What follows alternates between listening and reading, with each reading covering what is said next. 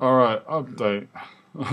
I was watching the previous thing, and there's some things that I noticed that I didn't talk about. One is that I look kind of really stoned, and the reason is it isn't even. It's not the medicine or the anesthesia. It's just that literally I'm tired as hell. I haven't really slept like 2 hours last night. So I'm waiting to take a nap. I'm waiting for Willa to get home because I don't want her to bing bang boom wake me up. There's no point in me trying to sleep. Now, update. If I'm not talking or doing anything and I just let the saliva kind of slide down my throat, I can actually have a quiet kind of moment there. I'm kind of exacerbating it by talking. Um, that's all I wanted to say. Um,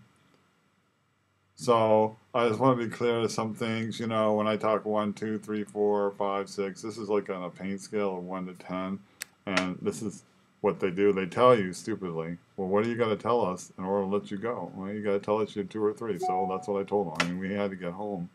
Hella has an event now from a big event. It's like Title X, whatever. And her job is huge. So I said, I'm a 2 or 3. When really I was a 4 or 5, jumping up much higher than that. So yeah, I just wanted to kind of update on that, and I was going to answer the question that I forgot because I had to swallow, and I forgot it again. Um, but oh yeah, so a couple other things. I haven't told you the context of this. Why did I get the surgery? Well, I have sleep apnea with concomitant snoring. Um, I got it for both, but I got it for oh, I personally got it for the snoring because it wakes the hell up and it's a big problem. So I so I'm going to do this. Hopefully, the idea is you cut the soft palate forward. This is the part I forgot about when I swallowed. You cut the palate forward and you cut all that stuff out, and so because what sleep apnea is, at some point you're breathing and then it all collapses, and then you can't breathe. And you go, blah blah blah. Alternatively, snoring is when it gets close and it does this.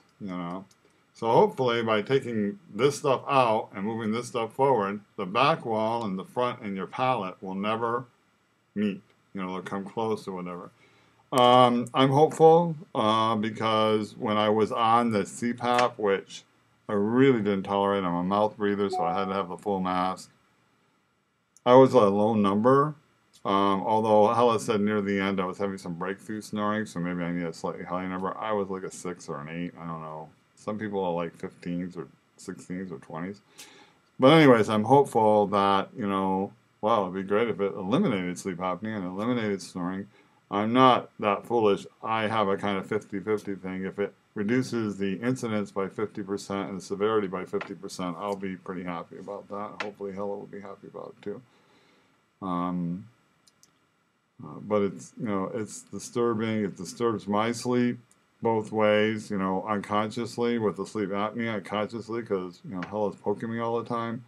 So it's a kind of bad thing. Um, so I'm hopeful that this will solve it. Um, but I just want to give those kind of updates. I realize I sounded kind of slow in my eyes doing this. It's just because I'm freaking tired and I'm not paying attention to my face. If I thought about the fact that I was being filmed, I might do something different.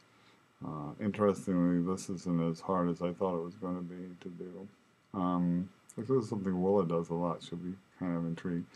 I'm considering my posting options, just sending it to friends, or how will I do this? Certainly, I think it's important to get this information out. Um, so, basically, the thing that hurts the most, though, and they said it would, is the tonsillitis. So, tonsillectomy. So if you get your tonsils out because you have tonsillitis a lot or whatever, um, adult tonsils, adult tonsillectomies hurt like an order of magnitude more than child tonsillectomies. because there's just so much more vascularization and they're just more better attached, more nerve endings or something. So when they carve them out, it's a big deal.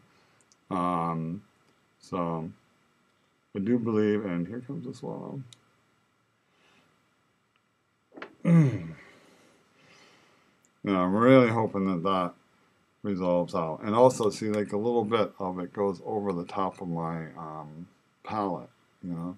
So then you want to swallow again to get that stuff off. And what's worse about it is I also have a bit of sinuses. So, and um, my sinuses don't get full and cause pain, they just drip. So I have that issue already. And if it combine this with this thing, oh my gosh, because you get phlegmy.